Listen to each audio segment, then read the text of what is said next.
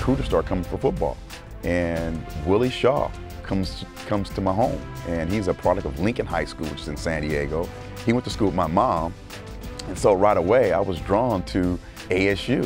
I fell in love with the campus, the guys I was with, they were great. We were like, we're gonna come here, everybody's gonna sign, we're gonna make it done. And batted away at the last second by Eric Allen. And it turned out awesome for me. Back here on the Signing Day Special, Mike Yam and Rick Neuheisel with you. EA, one of the all-time good guys. And here's a look at some of the notable recruits over the last few seasons for the Sun Devils. Huntis Burfict stands out on this list. Former 5-star recruit, Cincinnati Bengal, played with Reckless and Bandit. And most recently, Taylor Kelly provided Todd Graham plenty of leadership. The reins now going to Mike Bercovici. And Coach Graham joins us here on the Pac-12 Networks. Coach, appreciate you stopping by with us. Our Ashley Adamson, I know, has been spending some time with you down in Tempe in the Boom Room, which is your war room. Love to know how many times she's been able to say boom room without having to smile. But she's doing all this investigative reporting. She told me late last night you woke up, it was late, and you woke your wife up because you got a phone call. What happened at home?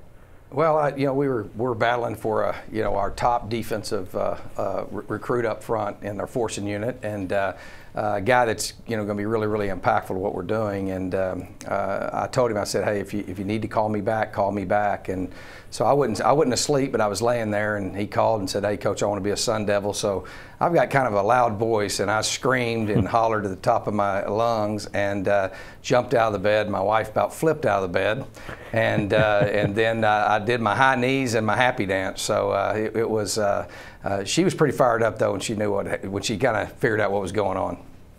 I would ask you to do your happy dance, but you and I are sworn to secrecy that we're going to keep that completely between ourselves. It's not something you want to see.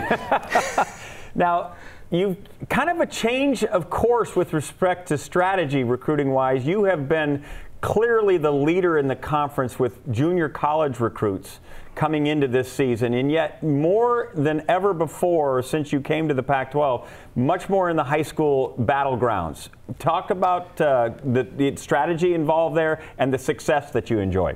Well, obviously we're looking for the best, the brightest, with the best character that fit our program. I love the junior college player, especially one that fits what we're all about. I think they got a sense of urgency about them. I think and we've had a lot of success without the elite junior college player.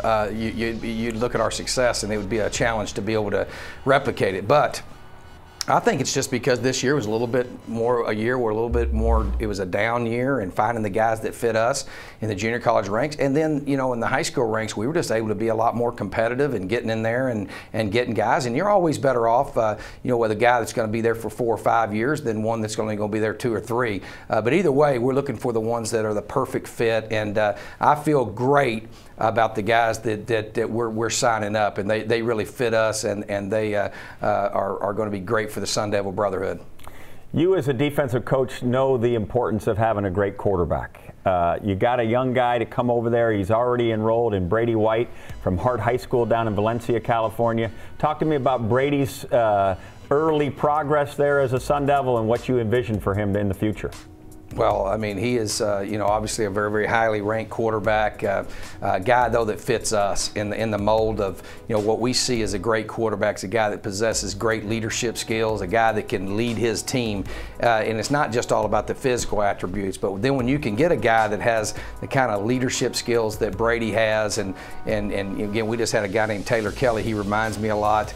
He's in the same mold as Mike Bercovici, and so we think we've got a great leader and a guy that's going to be a tremendous player in the future, as well as a guy that can flat spin the football. We're a team that we do run a little bit of read zone, but we're not a team that majors in that.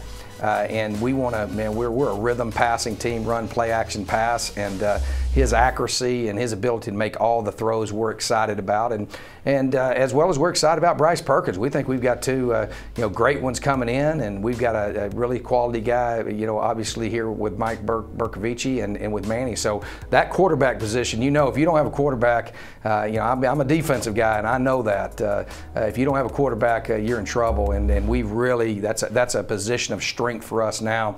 The guys we've got, we're very, very excited about. Coach, we are looking forward to seeing your team behind the scenes. As we mentioned before, Ashley Adamson is there. That feature is going to be on Football Weekly. A glimpse into what it's like in the boom room. How different could it be from what everyone else is doing in the conference, though? Well, I mean, we like to have fun. I mean, Patrick Suttis, our recruiting coordinator, does a tremendous job. Our staff, the core leadership on our staff, has been together for a long time, and we like to have fun with it. And this is a big day. You know, we were talking earlier with Ashley about, you know, what is signing day all about? To me, it's about the American dream. I mean, football is such a big part of the American culture, and so, man, we want it. The boom room's all about celebrating and getting excited because, man, people's lives are changing, and then celebrating the brotherhood that we're bringing people into this brotherhood that we have here at Arizona State. And what I'm the most excited about today is the guys that are joining us. We're really excited about. I'm more excited about who they're joining. We have a great nucleus, a great leadership, a great football team that coming back that we're excited about, and adding a lot of great young men to it. So the boom room's all about having fun and getting excited and doing it our way, the Sun Devil way.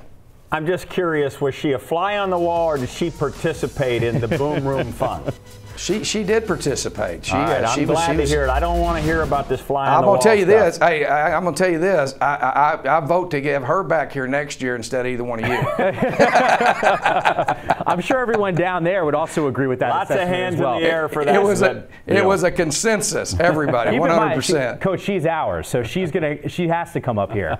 Well, I'm going to tell you. She's a lot better dancer than Neuheisel. But I think we're all. She hasn't seen the happy dance. We're all. We don't need to see the happy dance. We know that is true. Yeah, exactly. Coach, we appreciate you stopping by with us. Congrats again on the recruiting class. Looking forward to seeing that feature and what's happening really behind the scenes in the boom room. All right, thank you. Go Devils.